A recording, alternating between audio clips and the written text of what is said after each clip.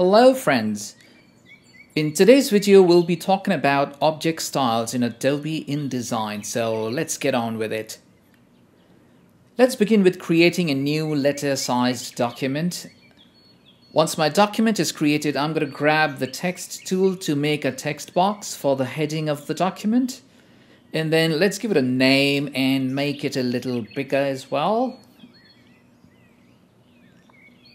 Now I'm going to create another text box on the left for some text and then right click on it and fill it with placeholder text.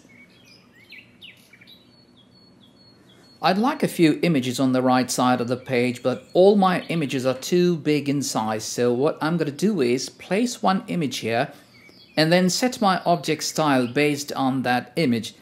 And then I'd apply the style to my other images. So let's place our first image here by going to File and then Place and locate the image and then place it onto the document. Alright, since the image is too big, I'm going to drag it down to the size that fits my page, and since it's just a frame that has gotten smaller and not the image, I'm going to right click on the image and go to Fitting and then select Fit Content to Frame, and my image is perfectly placed here now. I'd also like to add a stroke of around 2 points. Let's have blue as our stroke color. Now I'm going to go to Window and then Styles and choose Object Styles from there. Please ensure that the image is selected when we are creating the style. In the Object Styles panel, click on the small plus button at the bottom, which is for creating new style, and rename it to anything. I am going to rename it to Images. And then double click on the left of the word Images to open the Settings panel. In the Settings panel, go to Size and Position options on the left. And from the Size option, click on the Adjust drop-down and select Height and Width, which means we want the image to have the current size in this style. Once you're done here, scroll down to Frame Fitting options on the left again, and under Content Fitting, select Fit Content to Frame option and then hit OK. Alright, so our image object style is created now, so let's go to File and Place and add 3 more images to our document. Now place the images carelessly anywhere without even thinking twice how big or small the image is. Alright, let me zoom out a bit for a better view.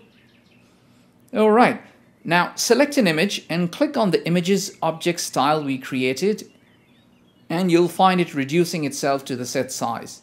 You'll also find that it has a blue border around like in our sample image. So select the other 2 images as well, one by one, and click on the image's object style to apply it to them. So I'm going to quickly arrange all my images to one side of the page, and let's delete one image as we don't have enough space here. Let's move on to another very nice feature of object style. I have a shape made in Illustrator, so let me go to Illustrator. I'm going to just copy this shape from here using Command C on a Mac or Control C on a PC, and then do a Command V on a Mac and Control V on a PC to paste it in InDesign.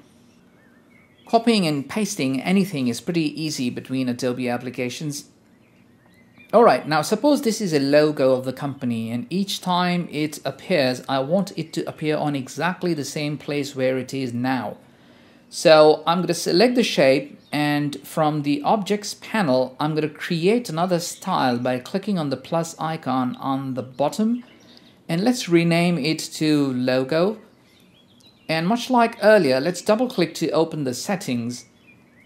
We need to go to Size and Position options once again, as we want the size to remain unchanged, and this time we also want the position to be fixed.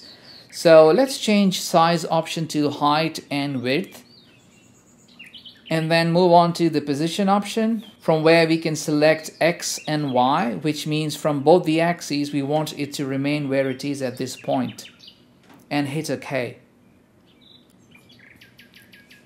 I'm going to move my shape now to the side and copy and paste the shape once again from Illustrator.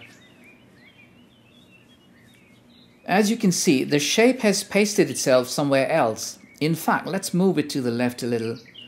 Okay, now with the shape selected, let's click on the logo option from the Styles panel and you'll find the logo move to its set position instantly.